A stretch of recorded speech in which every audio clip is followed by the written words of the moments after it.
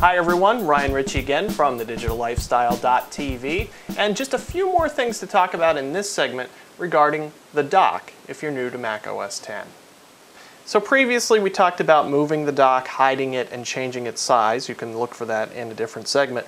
But I want to point out a couple of the things the dock does and a few ways you can customize the dock. First of all, when we're looking at the dock, it's very subtle.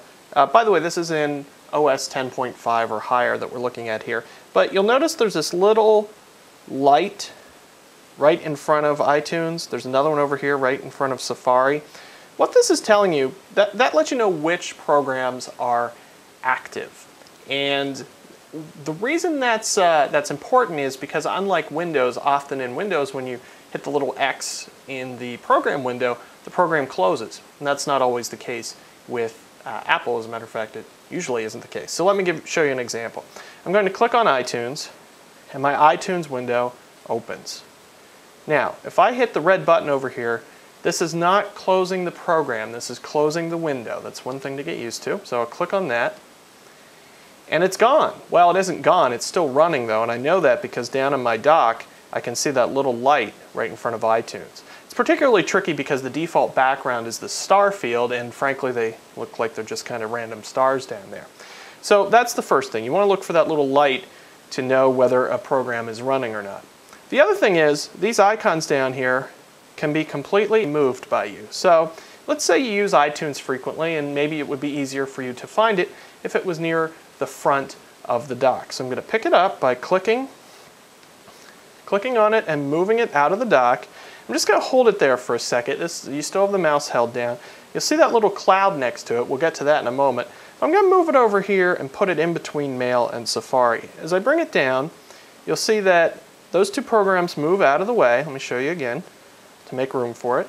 And then I just let go of my mouse, and iTunes has a new home on the dock.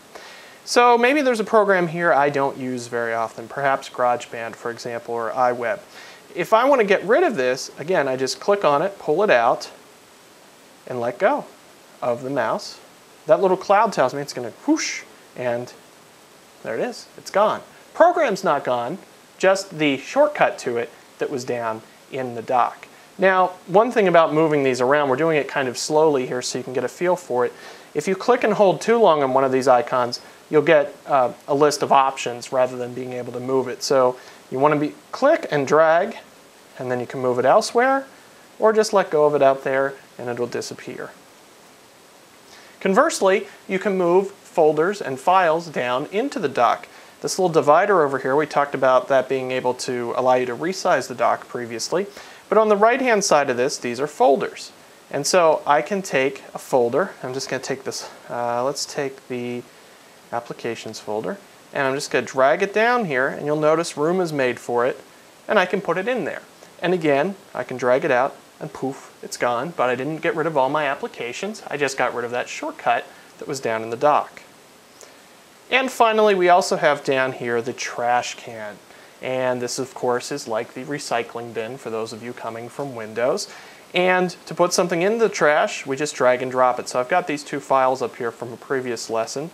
I'm just going to select them, and the way I did that, I took my mouse, held down my mouse button, the left mouse button, for those of you using a two-button mouse from your Windows days perhaps, and we're going to select by dragging Home Page and Test Document.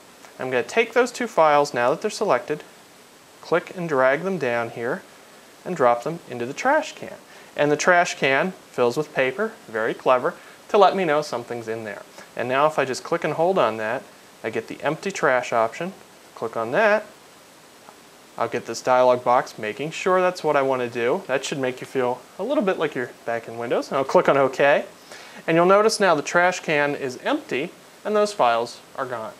So that's just a basic primer of some of the additional features and options with the dock in Mac OS X.